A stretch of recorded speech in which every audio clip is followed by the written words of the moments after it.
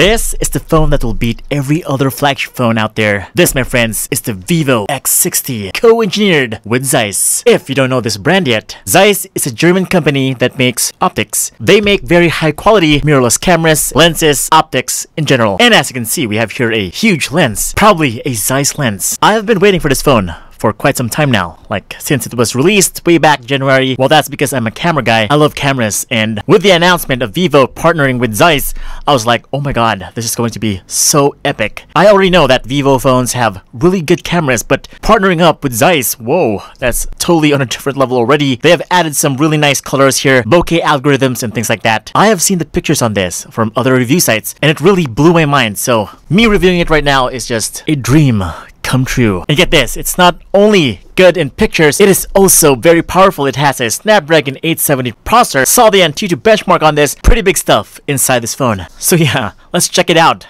I'm so excited to unbox the Vivo X60. And without further ado, let the unboxing begin. No.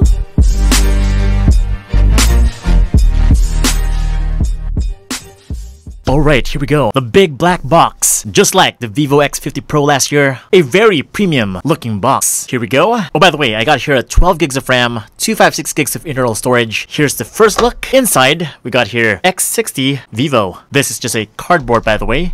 There's your phone, and oh, kind of familiar. The design kind of looks like the Vivo X50 Pro last year. And we've got here the jelly case. No, it's a hard case. Oh, nice. And look, it does not have some at the side. Pretty thin, pretty light. And we've got here the, what is this? SIM ejector pin. We also got the important information and warranty card. We got the quick start guide and the product technical specifications. There you go. Here is the USB Type-C cable. There you go. Here is the charger. I was hoping for a faster charging speed, like 50 watts, but yeah, it's still using the same charger from last year. 33 watts, Vivo Flash Charge 2.0. And last but not least is a pair of high quality earphones that comes with a microphone. Alright, and what is this? Oh, it comes with a replacement covers for the earphones. There you go. And last but not least is a headphone jack dongle. Oh, and that's pretty much it. Alright, now this is not all Zeiss branding. If you look closely, it actually has different colors. That is Zeiss colors, my friends. It's not saturated, not too contrasty. Kinda looks professional. That is the keyword. It looks very close to their mirrorless cameras.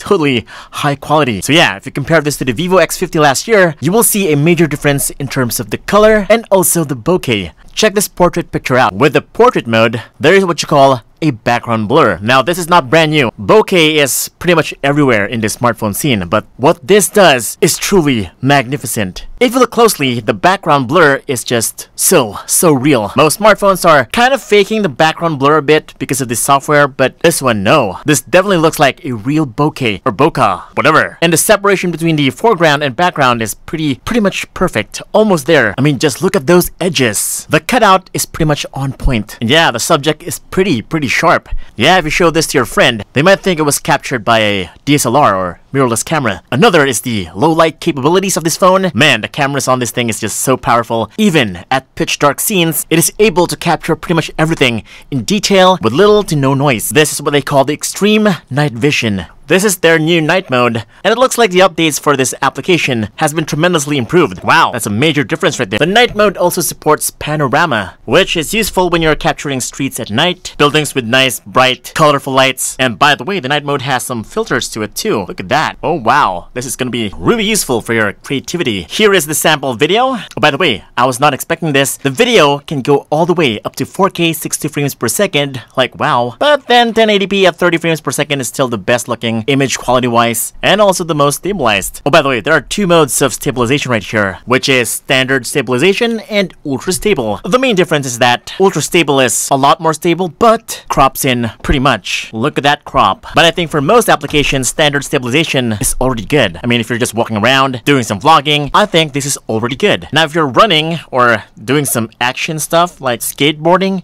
now in terms of the image quality in the video, this has got to be the most beautiful, I guess, most editable looking video, because I mean, look at it. Most phones just bump up the colors, add some contrast in the video, but right here it looks kind of flat. Don't you agree? And with this, in the post-processing, I can actually do some more and make it look something that is fitting for an actual scene. I can make it more cinematic, more dramatic, or action-packed if I wanted to. probably the best vlogging phone around. If you were impressed with the Vivo X50 last year, which was one of the best vlogging phones ever released, then this currently is the best right now, like the successor of the Vivo X50, and dare say I would vlog on this pretty much all the time. Well, speaking of vlogging, I was able to vlog with its 32MP. Only problem is that it's too close, you know? Those are the major problems of selfie cameras, by the way, although the color is still there. It looks sharp, the beautification is there, so you don't have to do some makeup. So yeah, if you're into vlogging, then this is your thing. Go buy it now, like right now. Now I'm gonna show you some more of these settings right here in a future full review, but then a lot of you might be asking, how fast is this phone? Well, for a phone that has a Snapdragon 870 processor, it is kind of super fast. Look at this. Go to recents. Look how smooth that is. Let me just go to the Facebook. Let me just swipe right here. Oh, look at how fast that is. Oh, by the way, this is a 120Hz refresh rate display. That is why it's so smooth when you're